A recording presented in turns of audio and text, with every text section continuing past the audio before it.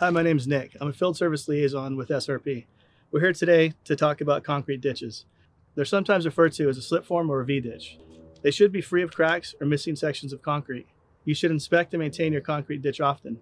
For smaller cracks, the use of waterproof caulking will work.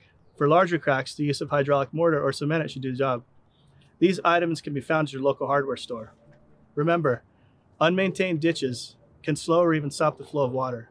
Because water always finds the lowest point, it has the potential to overflow the top, causing water damage to the streets or your neighboring properties. Maintaining your open ditch is a neighborhood effort. This includes the financial responsibility of all active users. I encourage you to work together and establish a maintenance schedule everyone could agree on. If you have any questions regarding an open system or a dirt ditch or a concrete ditch, please call SRP. We're here to help.